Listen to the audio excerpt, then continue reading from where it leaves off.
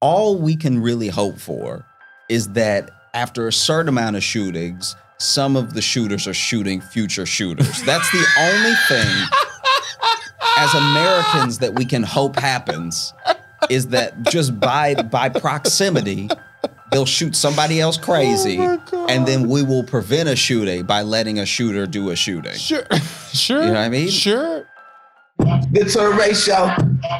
Okay, though. The Touré show. Okay, though. That might be the best question I've ever been asked. You're a phenomenal person. I mean, you legendary. I am a fan of you, my brother. Josh Johnson is one of my favorite comedians. He's back because I love him. It's Josh Johnson on Touré Show.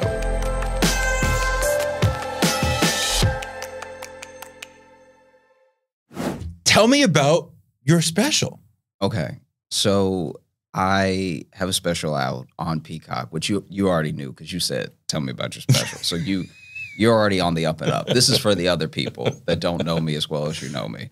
Nice little living room set. Yeah, little couch action. Yeah. Evokes home. Yeah, so basically what I did with the project was I took an hour of my like talk therapy and the things that I talked about in therapy, and then took it to like its final form, transformed into jokes and everything. So when you watch the special, you'll see a lot of segments start with me being asked a question or bringing the first idea up in the therapy setting, and then snap to me on stage finishing the idea with a joke, and it sort of shows the transformation of the trajectory of the joke, really, of like I started things out not knowing how I felt or being troubled by something, and then I ended up in a place where not only did I know how I felt about it, but I was ready to share it with people.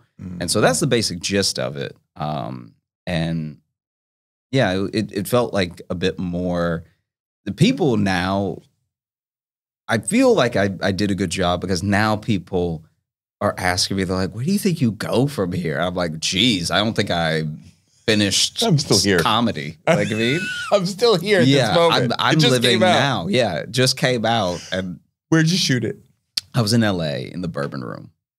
Are you supposed to do specials in the big cities? I thought you were supposed to do them in the smaller cities because people will be more excited. You can, but like, I guess my thing is I want to do specials based on locations, based on how I felt about the place at the time. Okay. And to me, because I'm not in LA often enough doing shows, LA felt like an option to do the special kind of like you would do it in Michigan, or you would do it in Florida or something like that, where you find the appropriate setting, and you're able to make it work because the people that are coming to the show haven't seen you in so long that they are just as excited as if I had gone to sort of middle America. Therapy is interesting for creative people because I think some of our trauma, our twistedness as creative people is part of what the people like, right? And we're sort of working that out in one way or another through and in the art.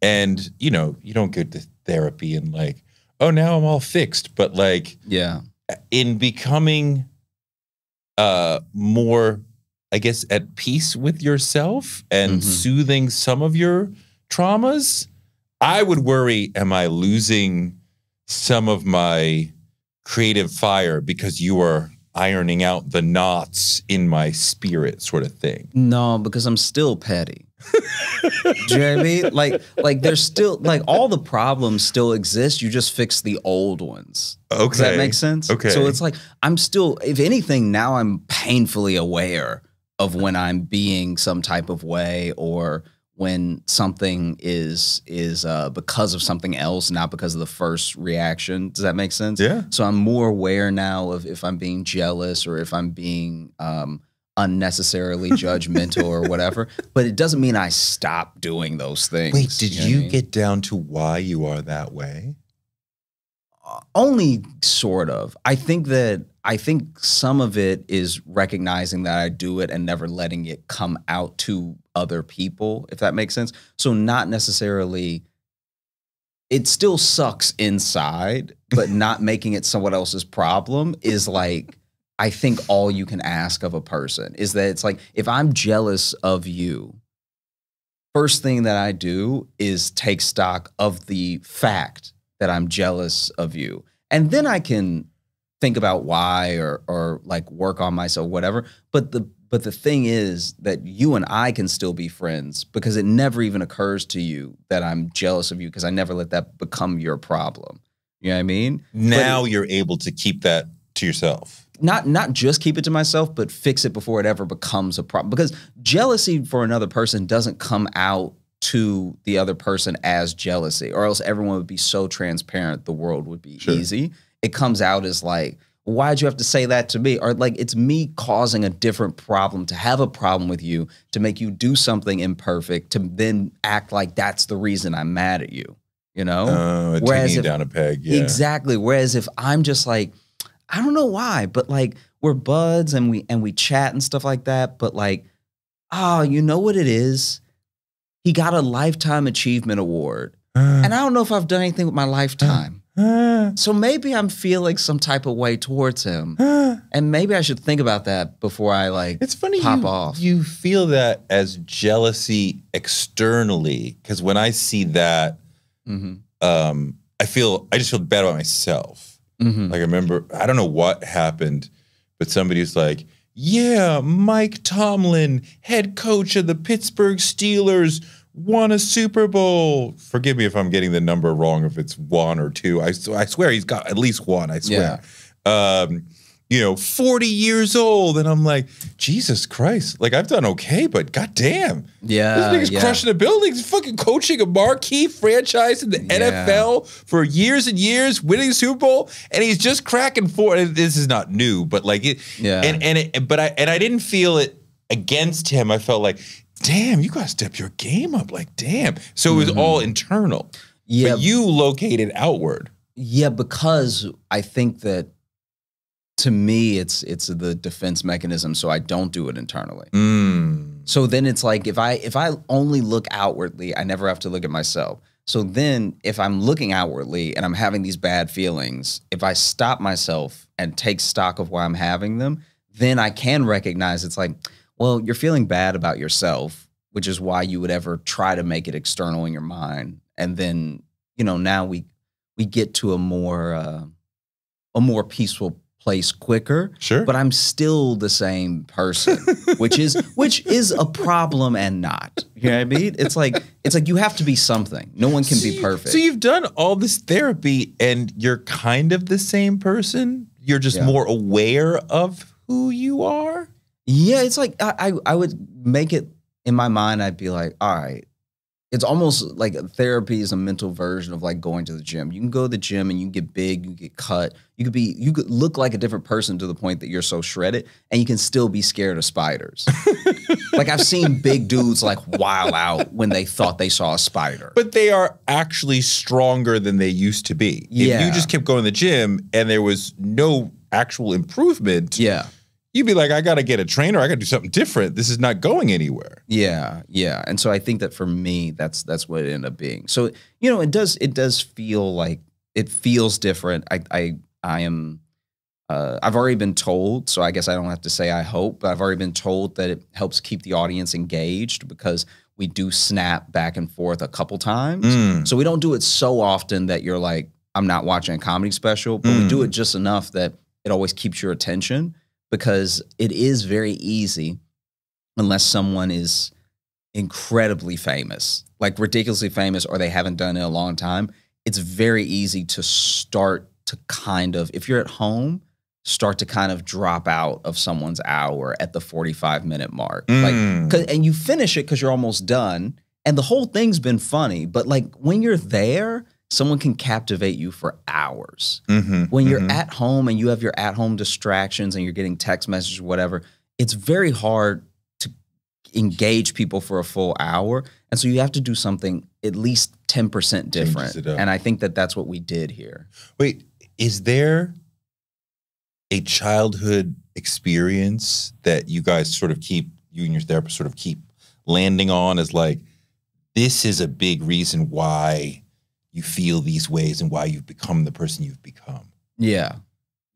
I I was very fortunate as a child because of the people around me, but I didn't grow up with a lot of money. And so I think that I very much want a lot of money. I want that now because you didn't have it. I'm very open about it too. I'm like, I would love to be rich. I have no problem saying it, and I have no problem saying it in the special. And it's like, obviously there's like lines. You're not going to do everything for money, and you're not going to sell your soul for money or anything. Yeah. But being completely and totally financially stable has been a life goal of mine for a long time. And like doing things like taking care of my mom. Like I make sure my mom doesn't have to work and stuff like that. It's like those things are the most important career things to me. I didn't feel like I could let myself believe I was good at comedy until my mom didn't have to work. And then that would be like, because in my mind, someone who is great at comedy makes enough money through comedy to be able to take care of their mom. And so, that's kind of where I'm coming from. I mean, I was going to ask you, so what is money? Is it security or power? But you're saying it's security. Yeah, it's a sense of security. The power is like so fleeting. If you have money, that gives you power. I'm fully with you, but because of how life comes at you, like, okay, one of my favorite things in the world, this is like top 5 favorite things. Okay. Is when just you're out in New York, right? Maybe you're walking, maybe you're in an Uber, whatever.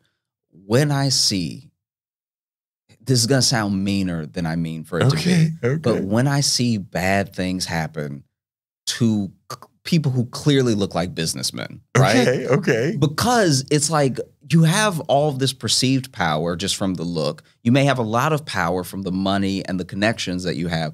But so when I got back from Australia, I saw, this is so, I don't know. This is very mean, but whatever.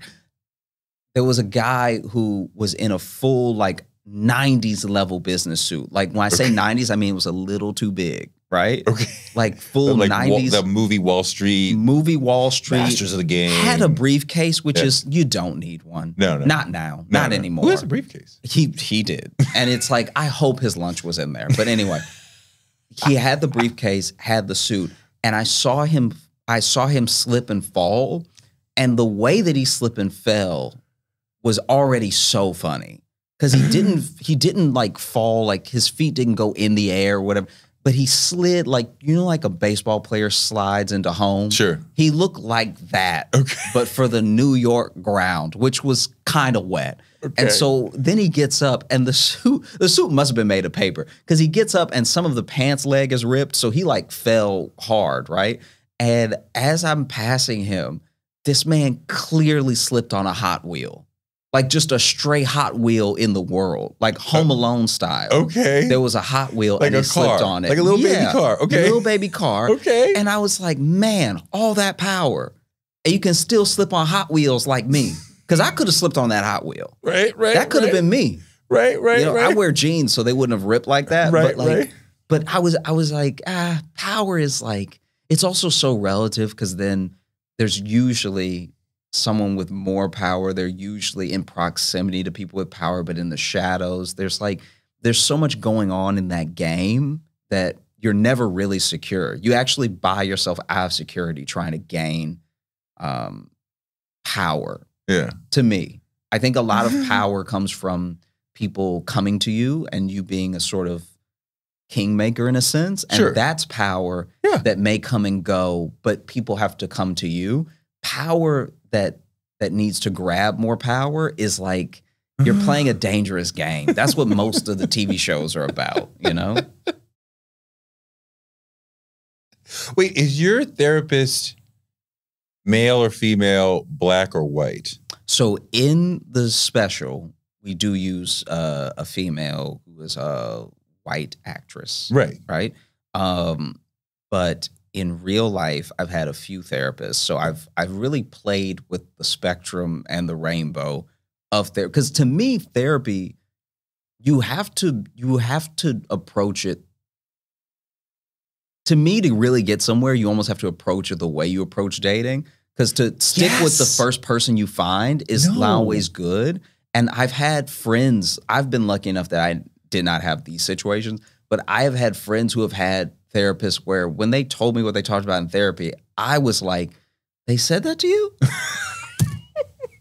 And look, I'm not a doctor. Maybe that's exactly how doctors should be operating. But I was like, wait, they said that to you after you told them what you just told me? And so now I feel like they're not a good therapist because my friend is now doing like post-therapy with me about what they said. Right. Which does, unless my friend is lying, does sound bad.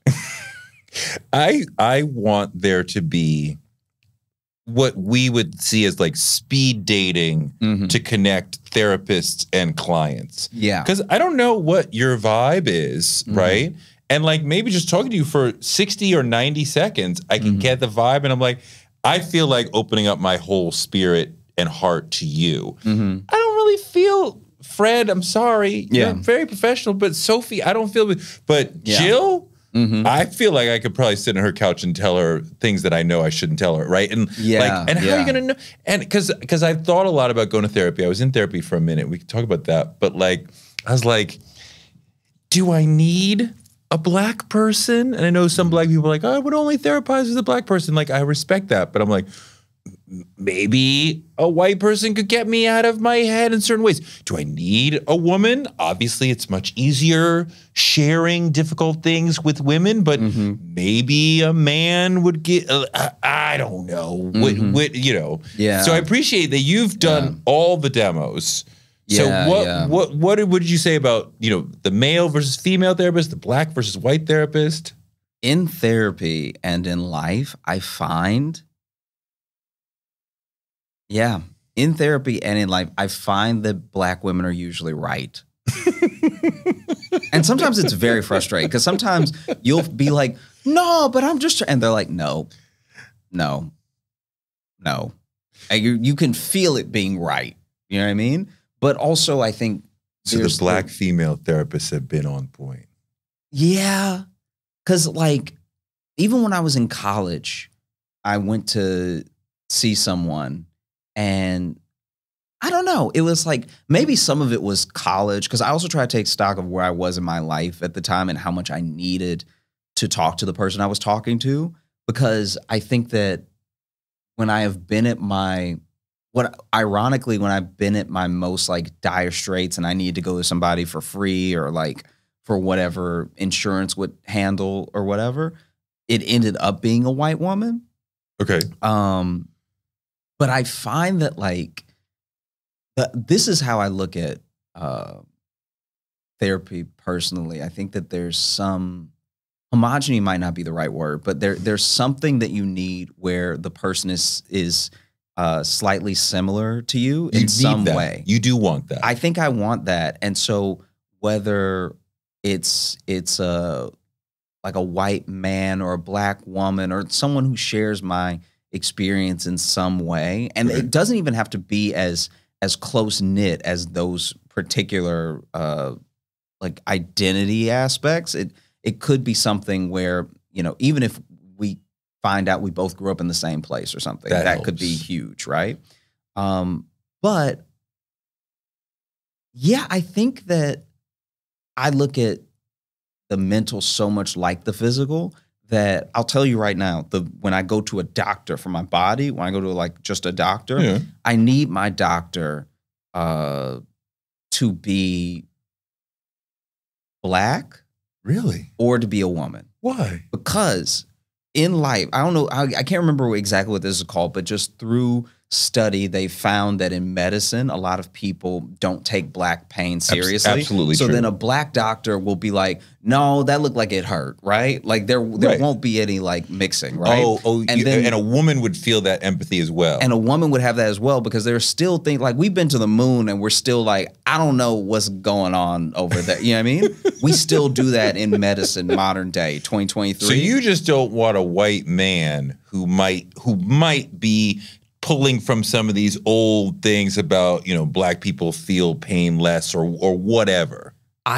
Yes, to a certain degree, but it's not even that I'm actively not seeking a white man. It's more that I am seeking these people. So it's not as if like let's say my doctor was sick, but I was sick, so I still needed the appointment. And then a white man walks in. I'm not gonna be like, oh no, I heard about this. I'm gonna still accept help from a professional, right? But I think that if we're talking about preference, you know, and I think, you know, I remember one time I tried a new doctor. Yeah. And so I had not been to this office before, not gone to this doctor before. I just knew that my insurance covered them and in network, whatever. And then she walked in and it was a pregnant white woman. And I was like, oh, thank goodness, because you're going through so much right now. You probably feel however I feel. When I describe that, that's probably good. You're going to say, oh, yeah, me too. See, right? I don't care who is my physician, because I feel like neck down or maybe eyebrows down, I'm pretty much an average person. I don't have any crazy diseases. I'm probably pretty much like most people who walk in the door. If you understand the body, you understand my body. You know, my sister's doctor, so I know how hard they work to become doctors. I'm like, white man, Asian woman, whatever. Whoever walks through that door in a white coat, I'm like, I'm here to listen, right? And talk and listen. But you want to get into my head, I'm like, your identity is absolutely going to shape your understanding of what's coming out of my mouth, right? My way of interacting in the world. Somebody said that they mainly meant demographically, that if you were to switch places with other people, with white people, with women, what have you, the world would look so different that you would barely recognize it. And think about it, like the way a woman walks down the street, almost defensively, is entirely different than the way we walk down the street, right? And that's just one tiny interaction. Yeah. It would be concerning to me. Once I was in therapy, and one of the issues that I had in the back of my mind at that time, I was smoking a lot of weed, and I was like, you know, this is perhaps an opportunity to get somebody to tell you to stop. Like the other voice in my head, right? Like there's all the voices like, yeah, we just need to smoke more weed. And there was one voice that's like, she could probably get you to stop. Now this person was a good bit older than me, right? And I said like, yeah, you know, I think I smoked too much weed. Just assuming that person would take the bait and like, and she goes, reefer? And it just killed the whole interaction. Yeah. If that's what you think I'm talking about, we're not talking about the same thing. Yeah. Because then the thing that I will say about just the world is that physically, sometimes I like an old doctor. Right. Because you got you to here. Right. Like you lived this long. So clearly you know how to live till 80, right?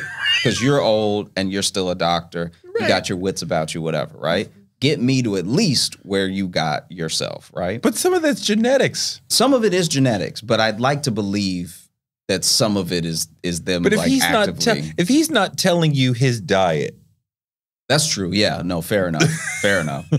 And then for my mind, I think, you know, it's never lost on me that sometimes not having the perspective is a good thing, because I know that when in situations like when I've had two friends who were dating, both independently come to me on their own complaining about potentially the same fight, right? So they had a fight. I'm friends with him. I'm friends with her. And then they both come to me, you know, whatever, right?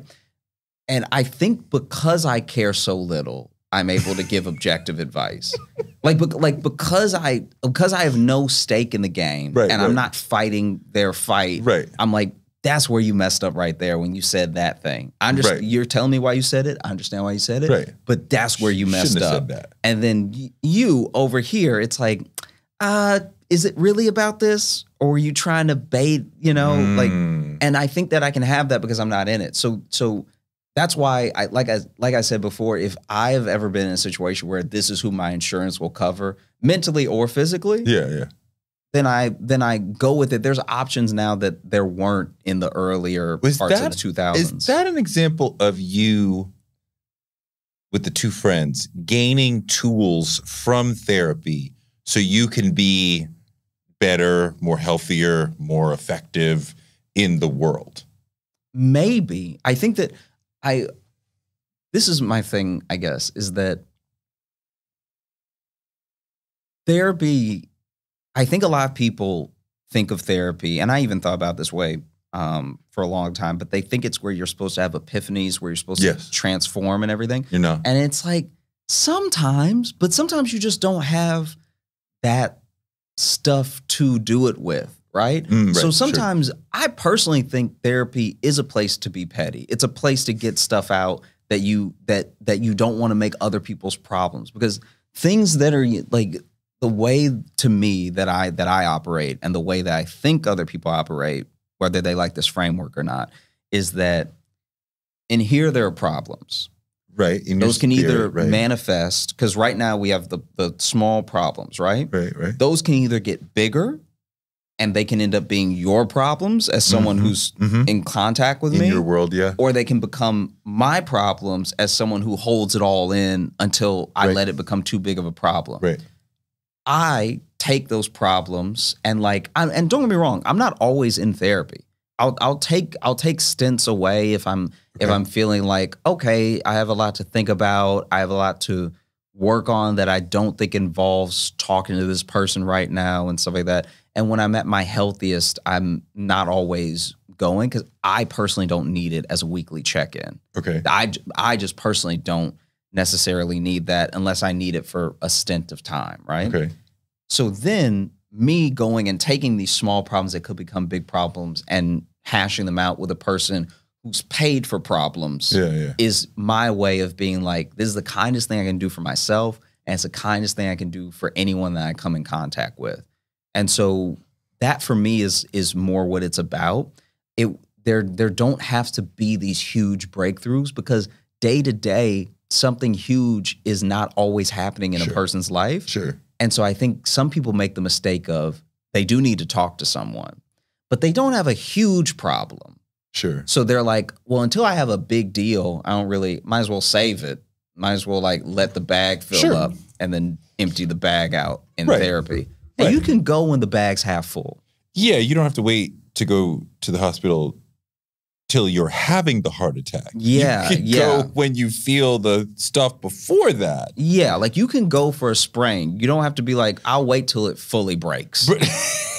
Right. But I mean, I would think if I make the time and effort to sit on this woman's couch or this man's couch, I want to try to find something that I wouldn't say to any person or any friend, because this person's not your friend. Yeah. They're a trained, intelligent medical professional. Yeah. Who can ideally, they're not even hot.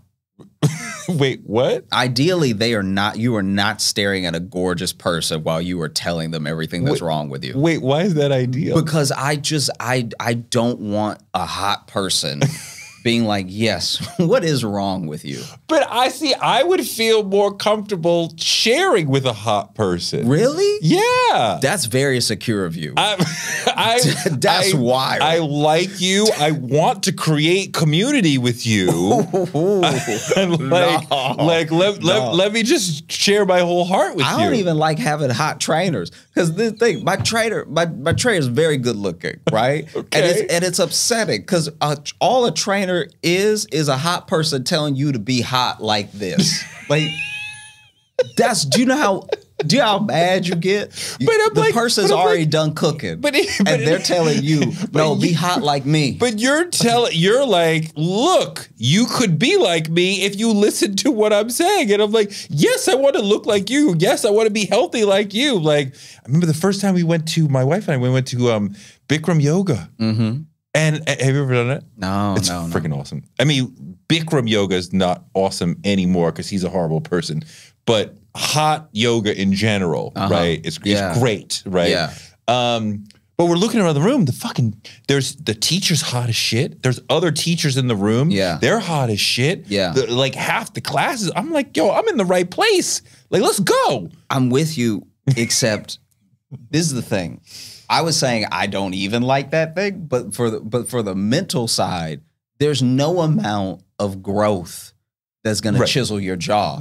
So now I will leave maybe relaxed, maybe like a weight is lifted off my shoulders, but still staring at a gorgeous person. But you, as a man, you can look good to women, or so I'm told, by just having I mean, obviously the cheekbones and the hair help, but like if you are comfortable in your skin and you're relaxed and you're radiating self-confidence, that alone is attractive to that. Like we're just attracted to like, she looks good. I want to talk to her. They're like, he's radiating confidence and security and like maturity, and like I'm attracted to that. I'm with you.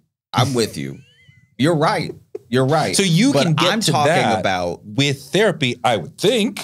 Yeah, but even if I'm there, we're talking about me having to stare at somebody hot. We're talking. Does the age matter? Like, do you want somebody who's about your age and like fresh out of school, or like your mom, dad's age, so they can give you the? Because it's not about wisdom. It's scientific, right? So like a 30-year-old could get. I think though, if someone is slightly older, this is going to be biased. Like, but if someone is slightly older, even if it's about the science, I personally feel like they've had more time with the science. And they've had more time and experience with their practice. So I would prefer that, even if it's slight. It's like if you're this is how bad off I am though. Is like, let's say 20 years down the line, right? I get a therapist that's 15 years younger than me. A part of me is gonna already have that old black man in me that's like, what do you know? Who you think you talking to? You know what I mean? Like, that's gonna come out at some point. Be like, oh, okay, you're gonna be that guy. Little young nigga think he know what's up. All right, cool. You gonna tell me about my trial? All right, tell me something. Yeah. My trial was for when you were born. All right. All the trauma I'm telling you about right now, you ain't never seen. You think you seen trauma because you went to little school and stuff. I'm telling you, I would become that person. You don't know nothing about. Yo, I do feel a slight struggle to trust them, right? Yeah. Because they are getting paid based on you continuing to come. So if they get you to a place where you feel, you know, and maybe therapists are listening to this like horrified, like you're completely wrong, and I accept that because I am very green in the field. But the feeling is they don't really have the incentive to give you all the answers and to help you get there, because once you get there, wherever there is, health, peace, whatever, then you're like, thank you so much, doctor. I don't really need to see you anymore. And then they're not getting your $250 a week anymore. And you know, in New York, there's more therapists than citizens. But in other cities, I'm sure it's a little bit more of a work to get the business, and right. But is that total bullshit? Look, I'll tell you this. Once again, this is this one time, and it was one friend. So I'm not saying everybody's doing this, but the way that my friend described it to me is that, so he was going to therapy, and then he was about to stop going to therapy because he was going to move. And so at the last session, the therapist was like, this is when therapy's over, right? So clock's off, but we still got to talk business and everything. Right. And the therapist was like, well, you've been out of network for a while, so the charge did go up and you're behind, so I'll need you to pay me before you move. And she knew he had the money because he was talking to her in therapy about moving and how much he had saved. So she knew he had it. So it's a lot like which technically is not her fault because she didn't pull it out of him how much he had. He just willfully gave it. But it's a lot like asking out the bank teller at the bank. They can see what's in the account. So it's like, why would I? Ooh, 43. So is that all for me, or what are we doing? What are we doing here? I went on a date one time that this was so bad. I went on a date and I didn't realize I didn't have cash in the moment. So then I went to the ATM and I only had $19.98 in my account. Oh my God. So then I couldn't do and I had specifically gone to a Chase ATM to not get the ATM fees. Right. And like it was hostage. It's trapped. So what did you do? We went for a walk. I was like, hey, you know, stars out, girl. You know, it's so romantic. Let's just walk. You know, why would we eat when we could burn calories? You know what I mean? she went for that? Did you get a second date? No. She saw through your shit. Yeah, 100%. Immediately. 100%. Because I didn't even say let's go for a walk confidently. I just started walking. And so then we were walking together and talking and everything. And then what is it she said? She was like, oh, and this is after a while. She's like, oh, are we close to the like restaurant? Oh. And then I was like, oh, you still want to go? Because when you talk about broke, like when you talk about trifling, when I was broke, I would have no problem admitting I was a nightmare when I was broke. Because it was like that early 20s broke where everybody's broke. Yeah. So some people were very forgiving. They were like, I am also broke. Yeah. You know what I mean? Yeah. But then some people were like, what? So you weren't leading us anywhere or anything? It's like, no, it's just a beautiful night. You know, I thought maybe you'd enjoy a walk. We were already talking. You know what I mean? And then it was a couple miles back, and I didn't want to interrupt you, so we just kept walking this way. You know, yo, all the girls say, if you ask them what they want in a guy, what's the first thing they say? What's the first thing they say? Oh, I don't know. Sense of humor. Oh, sense of humor. Okay. That's always the first thing they say. Oh, wow. Yeah, that's and then funny. Secondarily, then they'll start talking about money, and I want to make sure that he can take care of me and pay the bill, the date, whatever. Yeah. But first thing they all say first, sense of humor. Right? Yeah. Looks and height may come third, fourth, whatever. This is what bothers me about, because this is the way in the world people don't realize that they don't actually want comedians, is because we get it on all sides. Like, so from the male comics perspective, right? It's like, yes, people say that. And then it's like, what I found is that a lot of women end up making the guy that they're already attracted to funny to them. So then I can't tell you how many times I've had a friend who's like, oh, you have to meet this like new guy she's dating. You have to meet my boyfriend. He's so funny. You'd love him. And then I meet the dude, and someone who writes jokes for a living. I was like, he's not funny. He's not funny at all. You should stop hyping him up, because he's really not funny. When I tell you he's not funny, trust me, and my friends are funny. She just liked him, thus she found him funny. Yeah. And then one thing that guys do is that guys will also have like top of the list, especially like your 20s, early 30s and stuff. It's like, I just want a girl who can hang, you know what I mean? Like just somebody that's like laid back, chill, whatever. And it's like, yes, you want someone that can hang, but you don't want someone who can hang better than you. So then when people start dating a female comic, and then she comes around your friends at the barbecue and she's making everybody laugh, now you see dudes salty, just saying, these are my friends. How you gonna come over to, I invited you, and then I'm trying to tell my story. You got everybody in the kitchen. Nobody even watching the game. You know what I mean? So now you're dating, you know, this like hilarious comic, and she's killing in a room full of your friends. And she might even be roasting you. She might even be hanging so well that she's busting your balls like your buddies do. And now you're like, but that's I told you that in private.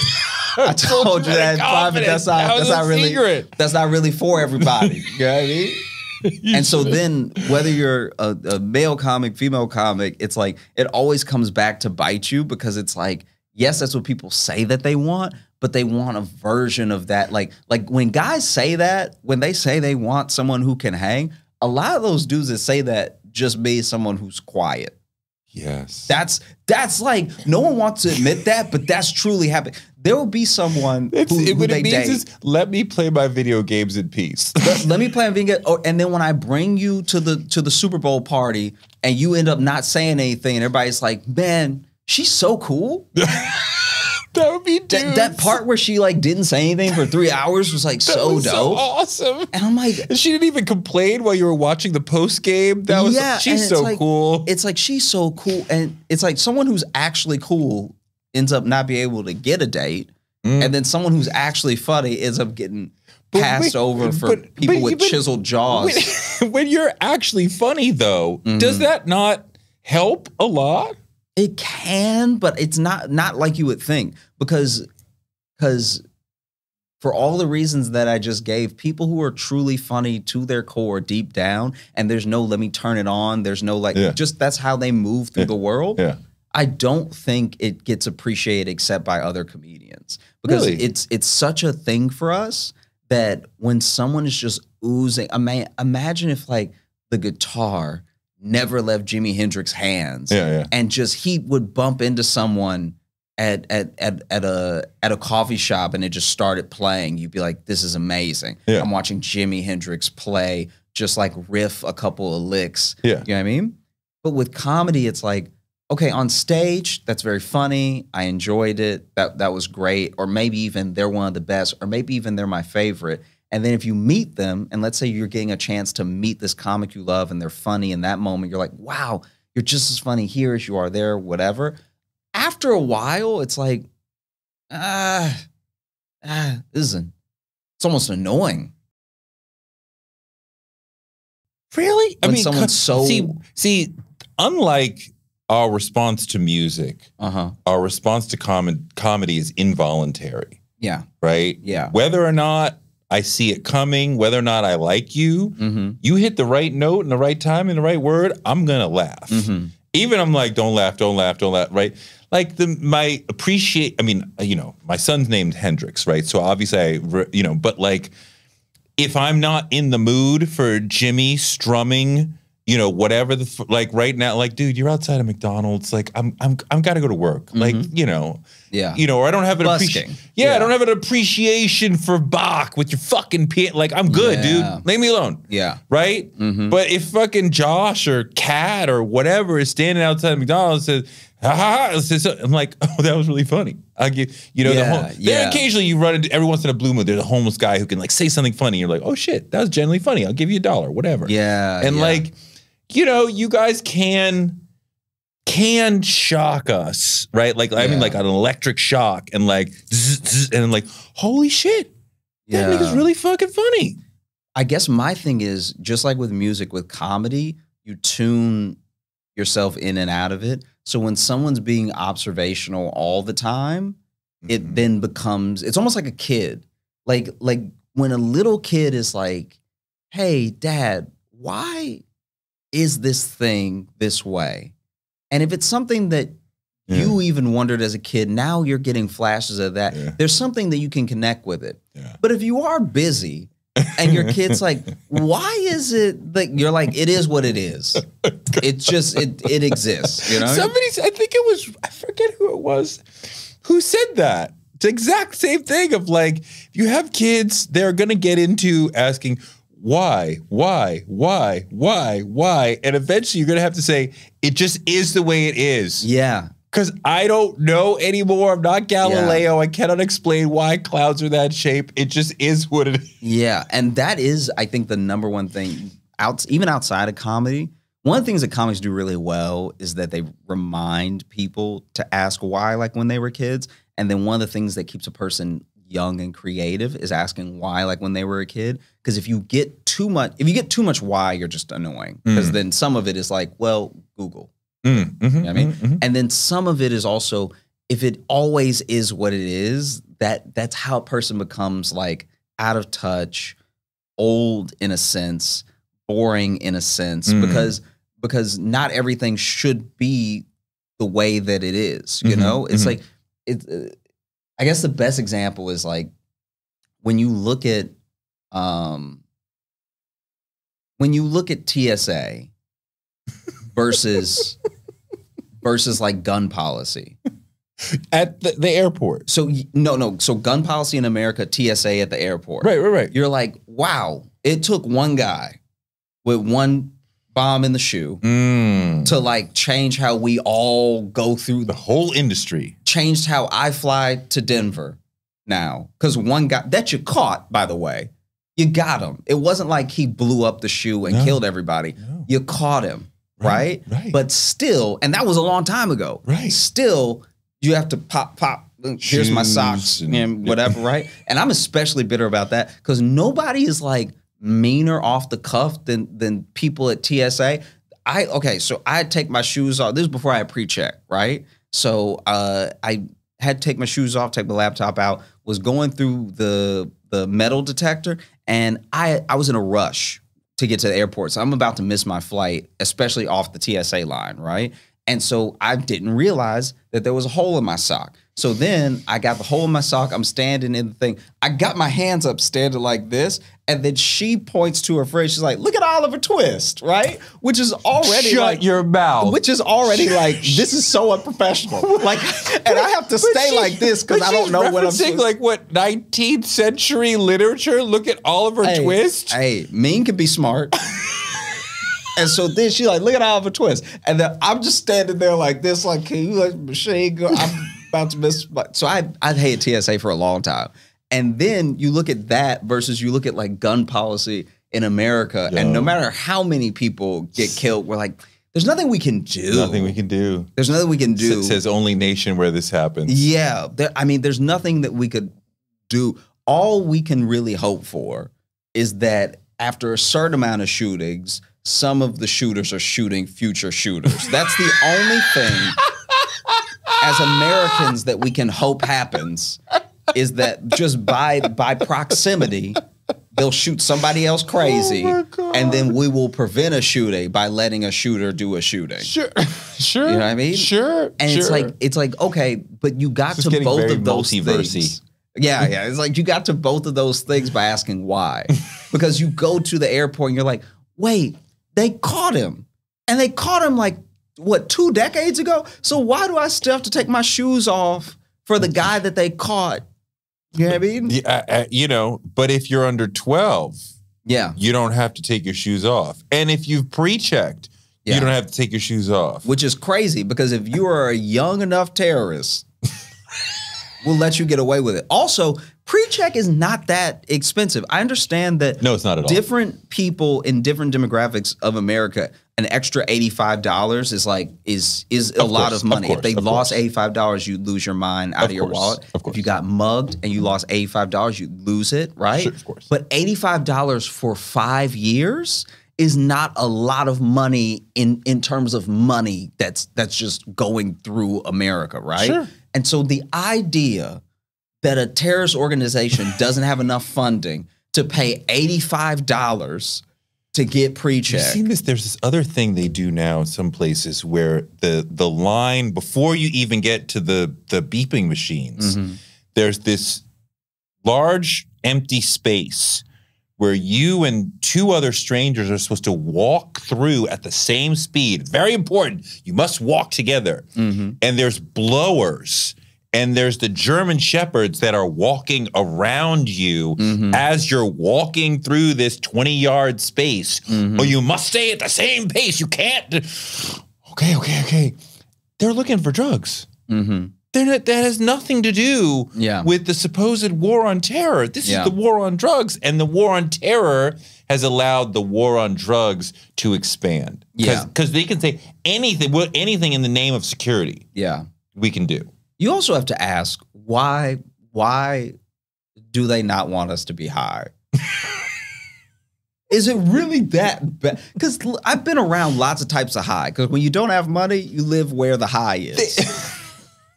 Like not the good high. Like I've been around people in LA doing cocaine, and I've been around people in Chicago doing the new drugs. Like new drugs, you cannot.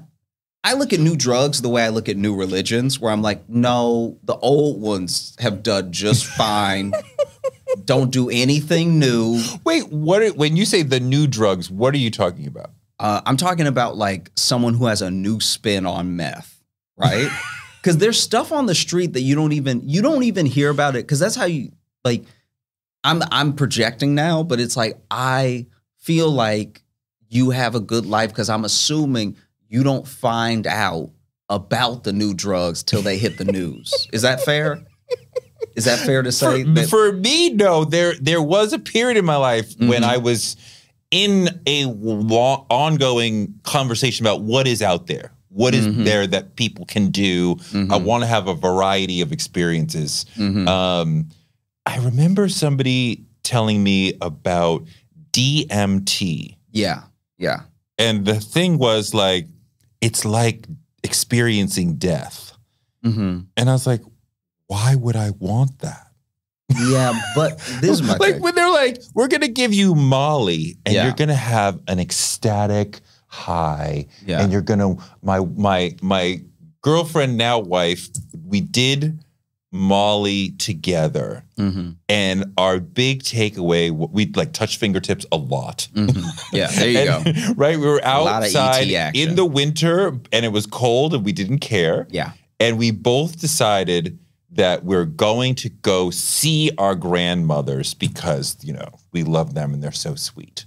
Like, like, that's the Molly shit. Yeah. And that's great. The DMT shit, I'm like, why would I want to experience death? Well, the way that it was described to me is that with DMT, you're actually, it's like meditation in a way where when you get to a deep enough meditative state, you end up, I don't know how to fully describe it, but you end up in a place that's sort of the edge of your like reasoning and reality and everything. Okay. And the way the DMT was described to me, the death thing I've heard as well, but the first way it was described to me was almost like, because they gave it to a monk in a sort of experiment, and he was like, this place is where it took me 20 years of a meditative practice to get to. So with DMT, you go to this deeper place. Now, I don't know if you can or really should go to that deeper place flippantly, but I think that if someone is on a sort of spiritual journey, then DMT does offer up some form of self-exploration that is a sort of shortcut and a cheat code to get to a place that would normally take thousands of hours of quieting your mind, of deep thought, and then release of thought. And so for me, when I say new drugs, I don't necessarily mean the fun or explorative stuff. I'm talking like, do you remember that knockoff weed that was like making people freak out? That's kind of what I'm talking about. Yeah, the synthetic weed. It's like when you're on the ground and you have no money, you're watching the people who were experimenting with that, where they're like, oh, I just like to forget that I'm here. And then they smoke whatever they smoke. That's how I feel about new drugs, you know? You ever done ayahuasca? I've never done anything. That was you've never done any drugs? No. Oh, you should try it. I think I'm like, this is the thing. If I were ever to do a drug, I want to do the sort of like exploration, the sort of like mind opening type things. That's what ayahuasca is. And I've heard that this is my thing with ayahuasca, where I think I would have to go do it authentically, because the thing that happened with ayahuasca in the sort of westernization of it is that now we're literally all the way down to people taking it in a high school gym after hours with you know what I'm saying? Like now we're down to like the fuckboy gurus that are giving people ayahuasca. I mean, it's hours. So you need the right space. I mean, like you need a comfortable space because your body will just basically just stop working and just become mush. Yeah. And it's like your mind expands, but your body doesn't. And this is why people are in blankets, because you're not going to move really for hours. So you better be comfortable where you're sitting. And if you don't move, you're going to get cold, right? So that's why you're. But like just the mental expansion into the afterlife, the future, the 4,000-foot view, it was extraordinary. What was your experience like then? Oh my God. I mean, I think I one thing that happened is that I found myself like finding old memories, and nothing even significant, just like, oh, that time that I was walking along the street and found that cool little rock. I didn't even, like, if you'd asked me, like, later that day, I wouldn't have remembered that moment. But, like, you know, 30, 40 years later, I saw that picture again, and it did make me think every experience is in there. You just can't access it. But it's in your memory somewhere. Everything you've ever seen or experienced. Which was like, that was insane to sort of like have that realization of like, I'm seeing lots of images of just tiny things from long, long ago. Like, because then you're also, that means it's very important what you see and experience. Because that's why you're, you know, that makes a lot of sense. Because if that thing is so true of people, it would make sense why if you feel like you're at a dead end, or you feel like you're filling your life with things that are not fulfilling, how it's so accumulative that you become miserable. How it's so, because like, let's say that person did do ayahuasca and then they were like, man, I've been in a job that I don't like for 20 years doing the same day in and day out. So then their trip is just them being like, that was Tuesday. That was Tuesday of 2008. Yo, I do recall vividly being, I think it was like 5th, 6th grade, and like Sunday night, this is hard to even recall this memory, like early Sunday evening, I would get really depressed because it was like, there's this rhythm and routine to life. So nothing is growing and changing. You just keep doing the same thing. The end of the football, because my father was big into the NFL. Watch the football game. It ends. We have dinner. We have to take a shower. We go back into the school week. And it's the same fucking thing over and over and over. And that was part of why I don't think I fully articulated it in that moment. But it's kind of like, this is why I have to become like some sort of creative person. Because if I go into like a normal, quote unquote, normal field, and I'm like doing the same thing over and over again, like I couldn't handle that. But like, you know, we're in creative work, so it's like every day, every week is gonna be different. Right? So like so I don't get into that like, oh, the routine of it all. I couldn't do that.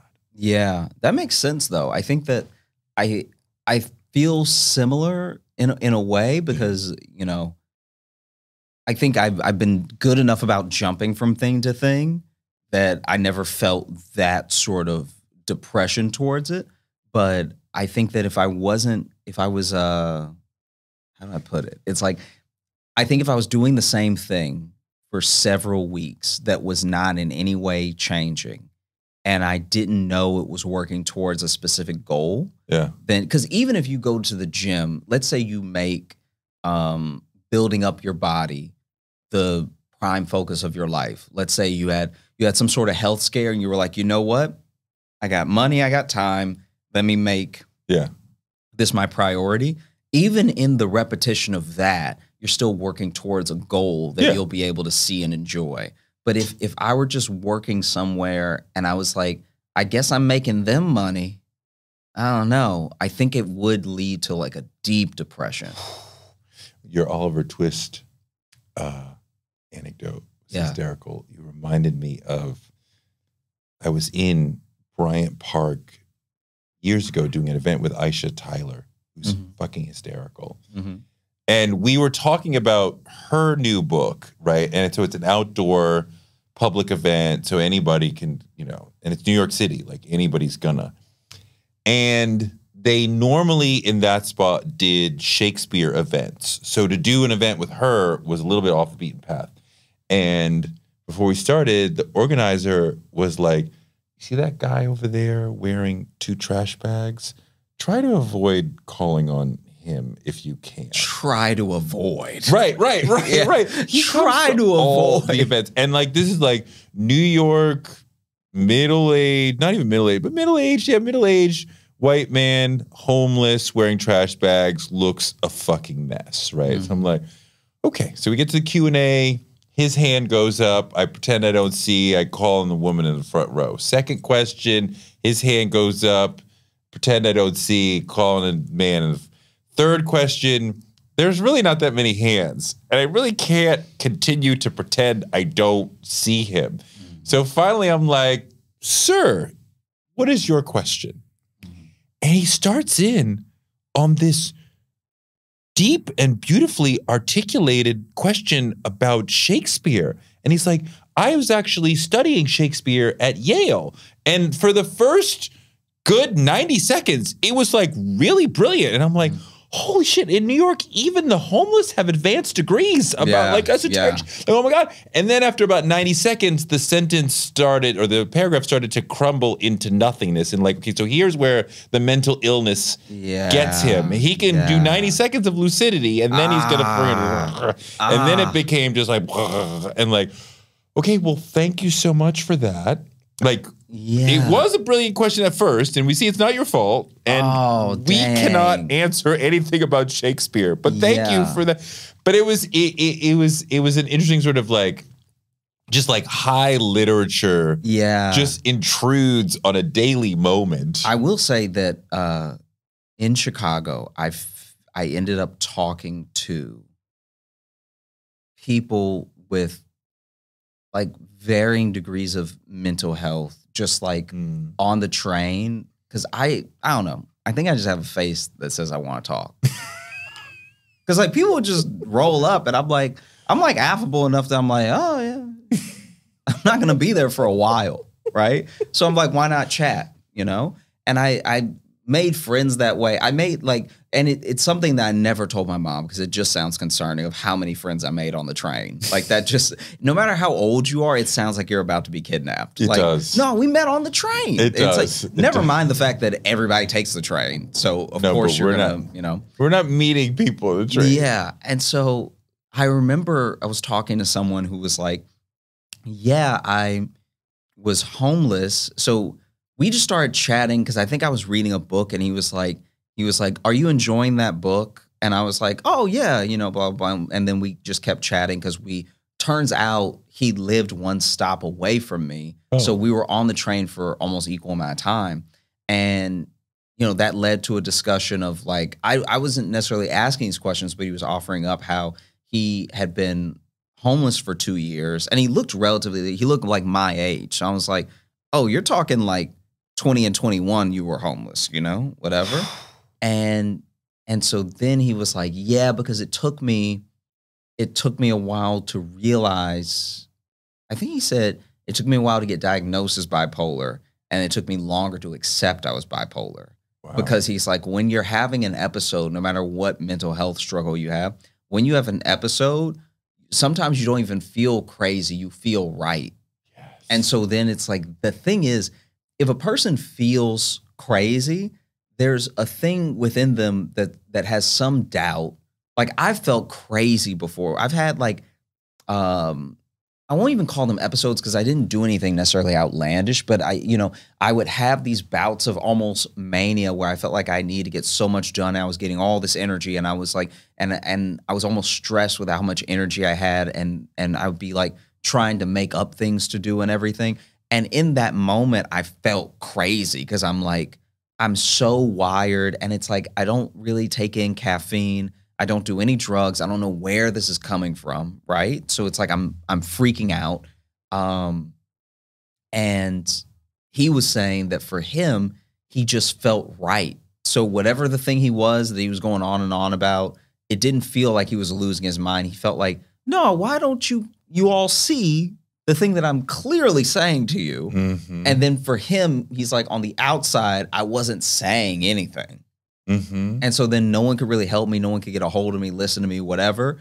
And I think he had stopped talking to his family. So it really took him getting on his feet by himself in Chicago for him to like get out of the situation and find a place to stay and have friends. And, you know, it started with a friend group that was letting him stay certain places and everything. And then he finally got his own place and, you know, had a job while he was doing that. And I was just like, wow. I think that's also why I talk to people on the train, because it's like, that was all offered up in like 40 minutes, you know? Is this helpful?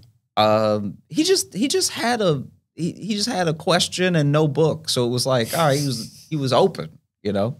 But what was helpful? Is this helpful of just meeting strangers in this way? It's the most helpful thing. It's the most helpful thing in the world because people ask me like how I write comedy, my process, all this stuff like that. I think that engaging in meaningful conversation with people and like real conversation, because the thing is, it's a sad thing to say, and I wish it wasn't true, but like most people are not engaging in real conversations for most of their life. You're talking to people, you're projecting your ideas, and you're waiting to talk again. Yes. And so when you have a real conversation where you're interested in what the other person is saying, you're reacting to what they're saying, you're like enthralled with what they're telling you, and you're getting a piece of them, because we give more of that when we feel like it's being received. I think that that's the closest thing to process to structure and perspective that I get for comedy, is that the whole reason I think about things the way that I think about them is because I've talked to people and because I've been able to watch people. Like, obviously, observational humor is going to come from watching people. Like, best example I can give, and stop me if I already told you this, because now we've talked a few times. So this is where you hit that point with a friend where you're like, oh, and this one time, and they're like, no, I know. But why do we need to make sure that I know that I have told you this before? Like, why do I have to say that? Because I could probably tell you something else. If it like to a certain degree, if I'm trying to illustrate this point, if I've already told you, then I could illustrate it better with something different to get a better reaction and feel like we're having a real conversation. Okay. It also undercuts previous conversations because then it makes the person feel like, oh, so you were just talking at me. You don't even remember what you told me. I mean, if we talk for several hours, I may not remember. Did I tell you this story? I don't know. Did I tell you that observation? Like, yeah, I don't remember everything. I don't expect everyone to remember what they've told. I don't think that. I'm just saying it could come off that way to a person. I was on a train and I happened to see another comic friend. There we go. I was worried. I was like, I'm kidding. Hey, this might be I don't have enough information. I may have heard the story before. I don't know. Yeah. Is this camera on right here? Is this one working? Yeah. Imagine me just looking at it. I told you. Didn't I tell you?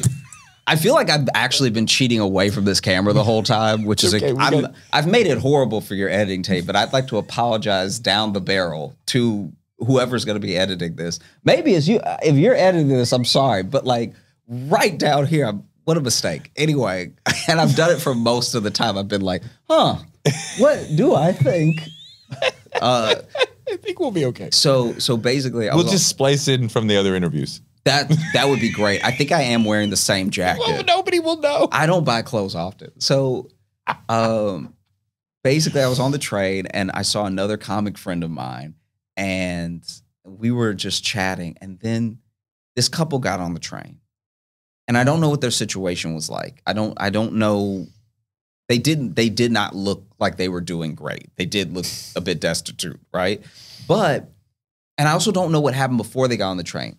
But she is letting him have it in a way that is biblical. Like I have not seen this happen in person in a long time. And she's telling him everything he will ever need to know about himself. There will be no questions by the time she's done. And she's standing up and he's sitting down, and she's cursing him out so much that she's running out of breath, genuinely, right? And I don't know, like, if there's any sort of like explicit or content like thing on the show. Go for it. Okay. But she's saying stuff that's egregious, right? Like so she is like, you're not even a real man. You can't even make a baby. Most men trying to not make one, right? and then she's like, what is it too? She said, she was like, and then you can't even keep your dick hard. And when it is hard, it's sharp as hell. All right. How you gonna have a dick this sharp, right? And he's just stone faced staring, like the whole time he's just staring like this, just like looking ahead, not even looking at her. She's standing over him cursing. He just looking ahead like this. She curses him out for 9 stops, okay? Because I was on South Side doing a show, and I got to get all the way back to the North Side to get home. So I'm gonna be on the train for like an hour. 9 full stops of her cursing. And people are trying not to laugh because these are like relationship ending things, Sure, right? sure. And so people are trying not to let, people are getting on, getting off. She's still cursing about going. By the time she is done, I've never cursed someone out so much that I was doubled over. Like I just ran a marathon, but she's doubled over. She cannot breathe. She's you know, and then he just gives her this look, like the same look he's had staring forward, but he finally realizes that she's done, right? And he just turns to her and he goes, "You goofy bitch." And the entire train explodes. Because we've all been like, this guy's gonna lose it. Like these are horrible details I know about him, and I don't know him. Like I don't know his name, but I know he can't make a baby. I know he got a very sharp penis. Like this is horrible stuff. Why do I know this? Yeah, and then he just goes, "You goofy bitch," and then everyone laughs. She sits down next to him, and they just sit in silence until I got off the train. Like, and that for me, you know, you can't do observational humor without observing. You can't do like things that are narrative about society without having conversations with people. For me, that was like, wow, that thing is love. Oh, that's love. I think that's love. The fact that that's love. I think that that was wow. That was love. So you think they got off the train and went home and had dinner and reconciled and like kept going? I don't even know if they reconciled, but they went home together. Yeah. Just the way, because this is the thing, when someone loves you and the way you want someone to love you is just total acceptance, right? Yes. But total acceptance does not mean I'm going to pretend I enjoy all of it. Okay. And so then it's like, all right, you can go on and on about his sharp penis all you want, but you with him. You're not mad at him. And you can go ahead and like get cursed at all you want, but you still were like, you goofy bitch. He didn't even tell her to sit down. She just was like, oh, and then sat down. It's like they needed that. But that explanation of love as total acceptance is so real. I usually think of it as forgiveness, but I think it means the same thing, that because I love you, and this is romantic or let's say platonic love, like your friends who truly love, they can say anything because you would forgive them. But somebody who's like mid in your universe, like, no, you can't. Yeah. I know you, Jim, you can't cross that line.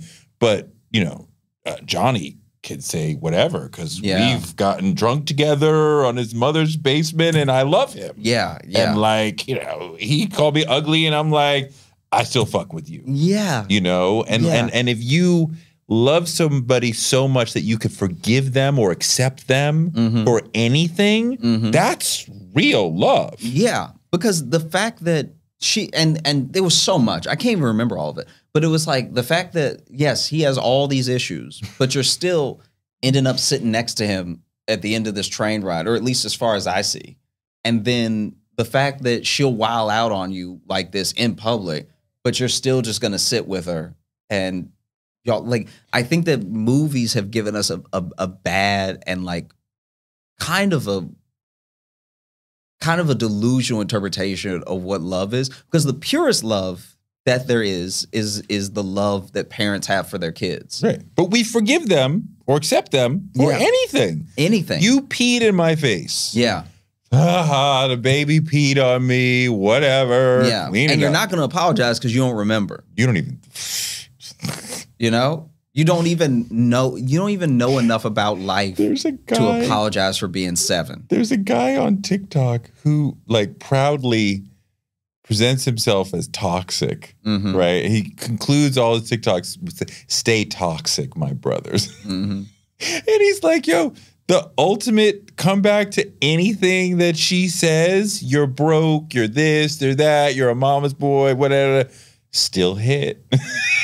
Yeah. And that's what your man is like. Yeah. She's like, your dick don't work, and it hurts me, and this and that, and you got no money. And he was like, still hit. Yeah. But also it's like in the context of like, we roll together. Like, I think that's what people forget. It's like at any point, don't get me wrong, this couple, very toxic. Oh my God, it's such a trauma bond. Insanely toxic, right? We're just hurting each other. Yeah, I'm sure that they trauma bonded to get where they are right now in this moment that's horrible for everybody on the train. Oh my God. But wow, they're sticking it out. This didn't turn into some fist fight. This was like, look, I know you need to get it out, and like whatever it is about him that's instilled enough in him to not get embarrassed, because he was like, he just looked so used to it. I've never seen someone just stare ahead like they couldn't hear what was happening. He might have flipped out when they got home, though. He might have, but like I can only go off of what I saw, and the fact that it was like they ended up, because this is the thing. If you got on the train when I was getting off the train, they looked like a sweet couple. They looked like two people sitting quietly, minding their business.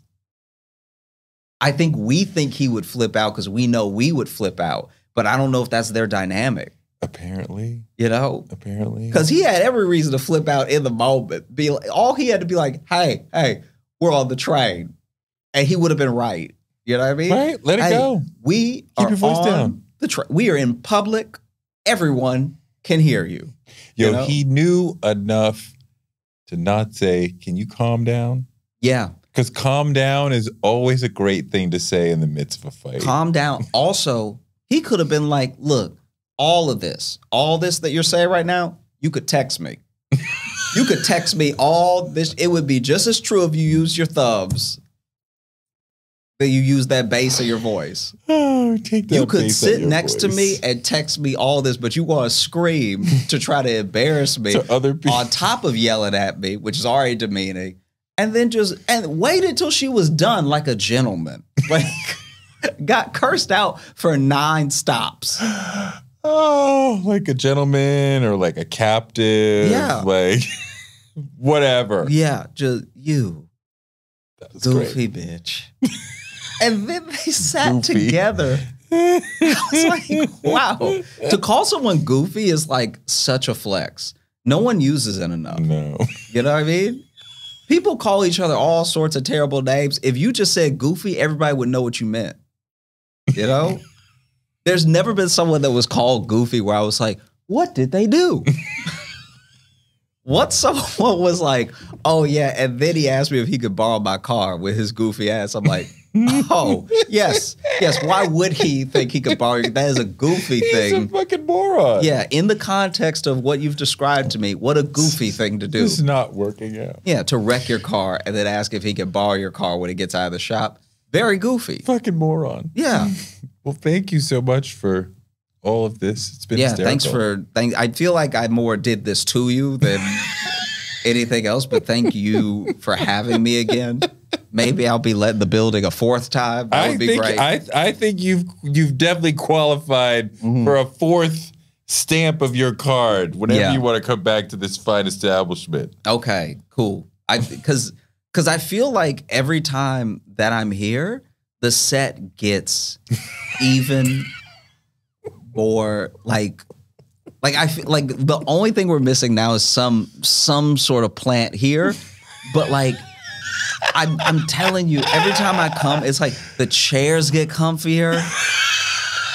Because the chair, this might even be the same chair, who knows? But the chair was good last time. But this has been, I've melted into the back of this one.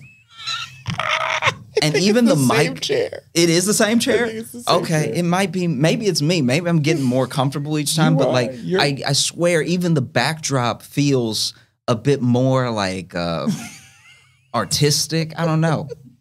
A lot. I don't know. I feel like a lot is happening. I need to go back and watch the one that I was on before to see A lot's happened. how different it is. Maybe it's not different at all. No, it's different. No, Claire's been doing a lot of work. Yeah, because Claire, She's making it okay. happen. Because I'm telling you, let Claire keep working.